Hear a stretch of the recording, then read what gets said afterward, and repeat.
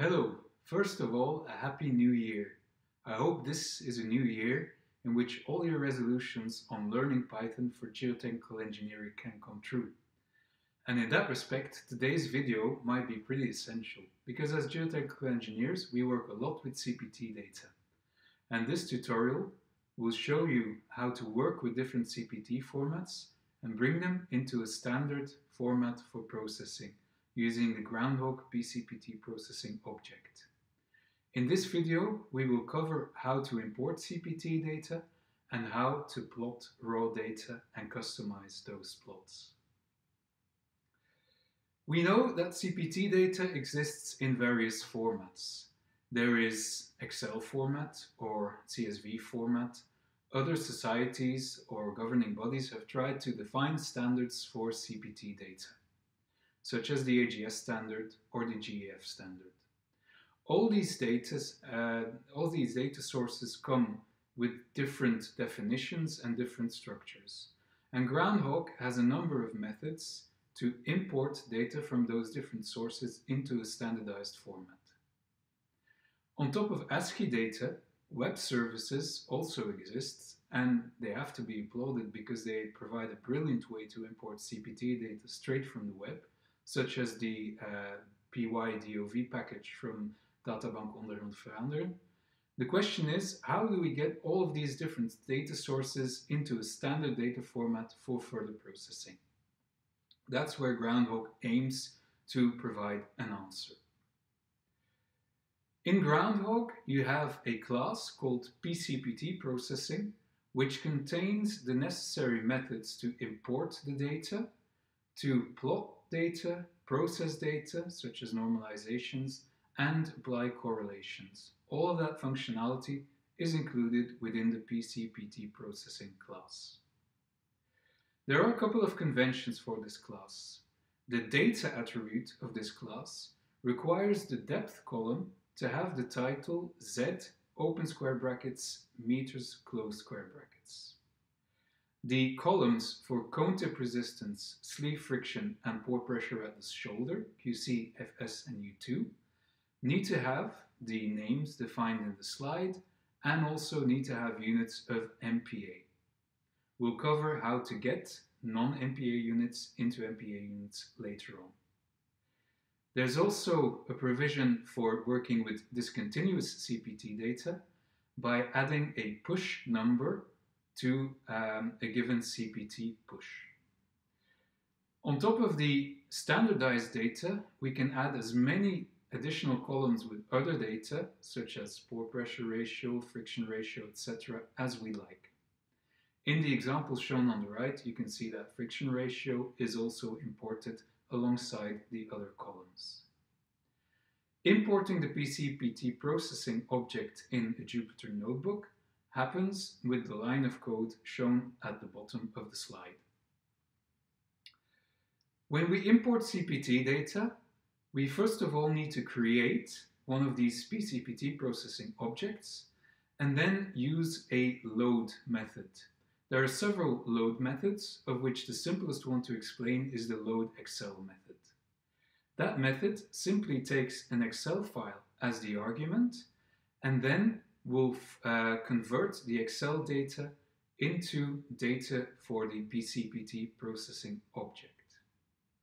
If we look at the Excel file which is provided on the right, we can see that the depth column does not have the required Z meters name.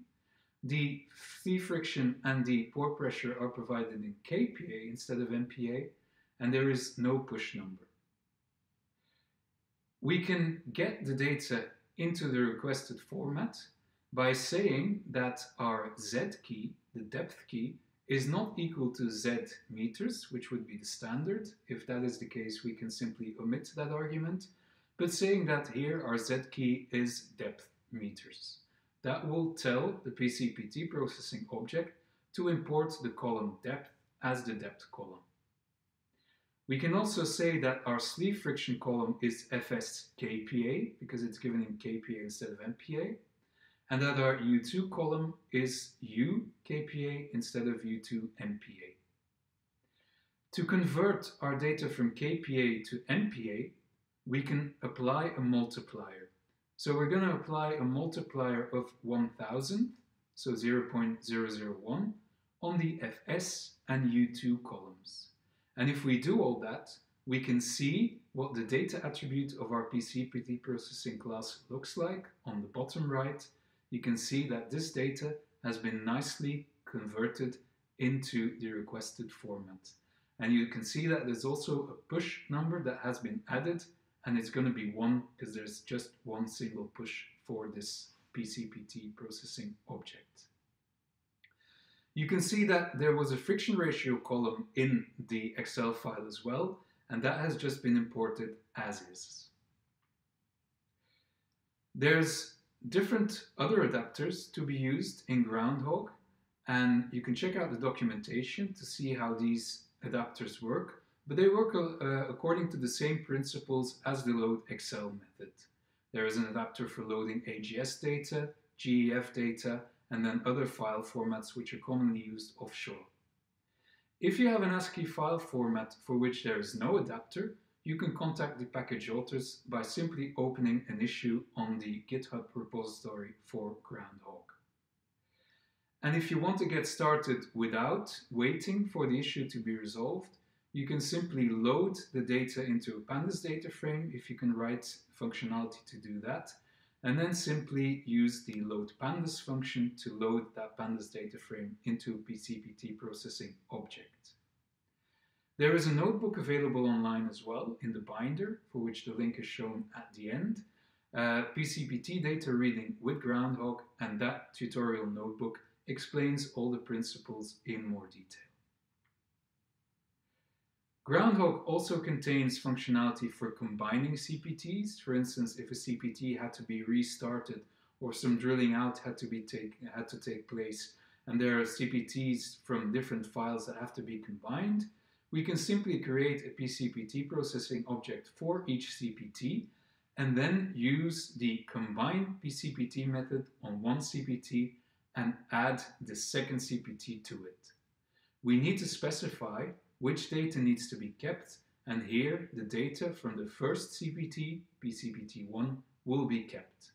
This is well suited for cases, for instance, where we have a CPT from the seabed combined with a downhole CPT.